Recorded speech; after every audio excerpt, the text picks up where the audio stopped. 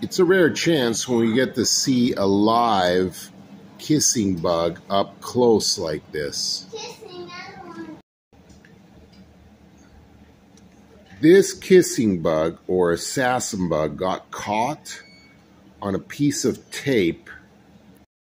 Now we're going to turn sideways so you can see the binchuca, as it's called in South America, up close. Look at its incredible stinger underneath. You can see its 6 legs perched out.